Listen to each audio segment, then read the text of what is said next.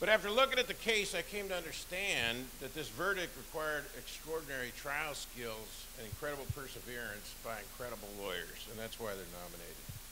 The case comes out of Amador County. Amador County is a rural, extremely conservative county between Sacramento and Lake Tahoe and the Sierra foothills. You know, people up there think Donald Trump's a pinko commie. In that setting, Chris and Jennifer obtained and Andy protected the largest verdict in the history of the county against local doctors and nurses and the largest employer in the county. They represented Cree Miller. He was a 6-year-old boy at the time, and when he was 7 weeks old, he was brought into the emergency room by his mother and his mother's mother's grandmother. They were concerned that he was fussy, he wouldn't stop crying, and the grandmother reported that maybe he had some blood in his mouth. He was checked out by 3 nurses, a nurse practitioner, and a very experienced ER doctor, and they found nothing wrong with him. They had a little scratch on his eye, and they gave him some eye drops, sent him home. Next day, he went in to see his regular nurse practitioner. She reviewed the ER records, nothing wrong, sent him home. 3 weeks later, he returned to the hospital. This time, his injuries were so serious that the hospital couldn't treat him, and they put him in an ambulance and sent him to a hospital in Sacramento. While in the ambulance, his legs stopped functioning, and it turned out that he had a broken vertebrae in his back, and he was paralyzed forever from the chest down. The treating radiologist said that he had been, quote, slam dunked, close quote. And that term is a medical term, I guess, but it comes from a basketball term of slam dunk. And he said what it does is somebody slams a baby so hard into a crib or some other surface that the child actually flexes so hard that it breaks a vertebrae in their back. And that's what happened to Cree.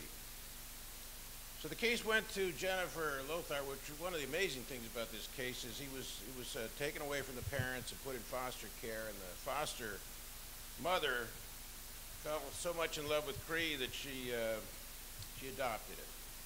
And brought the case to Jennifer, who's a local lawyer in Sonora. And she wanted to find out what happened. She got the medical records, and she found a note in the medical records that there was a small 1-centimeter bruise next to his mouth and a scratch around his eye. And he had what's called pedichy, which is kind of a rash-like condition. And the records reported that the mother said that the small bruise was caused by Cree flailing his arms around when he was agitated. Well, she knew that an infant who can't crawl can't injure himself. So she sued the hospital and the doctors for, among other things, a violation of the Child Abuse and Neglect Reporting Act. Now, that law requires that certain people are mandated reporters. And that means that when they have a reasonable suspicion of child abuse, they need to call the California Department of Child Protective Services. They, of course, said there was no indication of child abuse. In fact, they pretty much laughed at her. The doctors offered her a waiver of costs and a promise not to sue for malicious prosecution. She eventually brought in Chris KEANE, who's a specialist in child abuse cases, and Chris, like Jennifer, knew that it was not possible for a 7-week-old child to injure himself. And in fact, it turned out that the hospital actually had some criteria that were indicative of child abuse. One of the criteria was injuries found on exam but not reported by the parents. Bingo.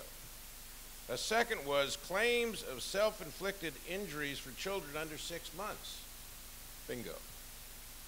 They also determined that if any reasonable investigation were done, that there would have been a bone scan, and that bone scan would have found prior injuries, 7-week-old baby, prior injuries of a broken clavicle and broken ribs.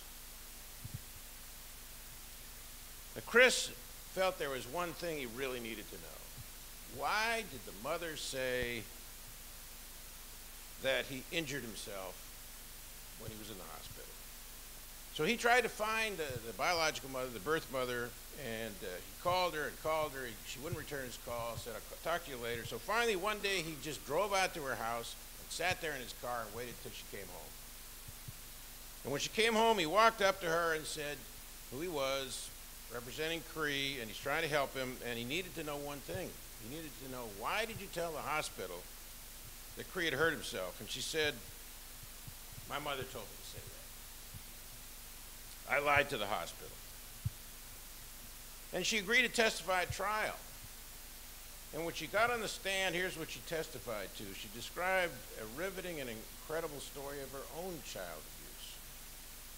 The defense's whole case was about how the grandmother was such a wonderful woman and she was a saint and was taking care of the child. But it turns out, and this is a quote from the testimony, that the mother described her mother as a, quote, monster, who was terribly abusive to her both verbally and physically, so abusive that she ran away at the age of 14 and, of course, fell into an abusive relationship with a 17-year-old boy, and they had a baby. And they didn't have the ability to support themselves, so where did they end up living? With her mother. It was a toxic environment.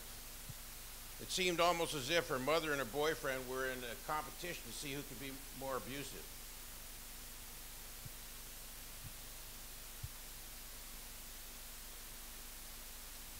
She testified that her mother told her that she had to stay with the boyfriend because that's the life you choose, so this is the life you're going to live, and you deserve to be hit because no one ever wanted you anyway.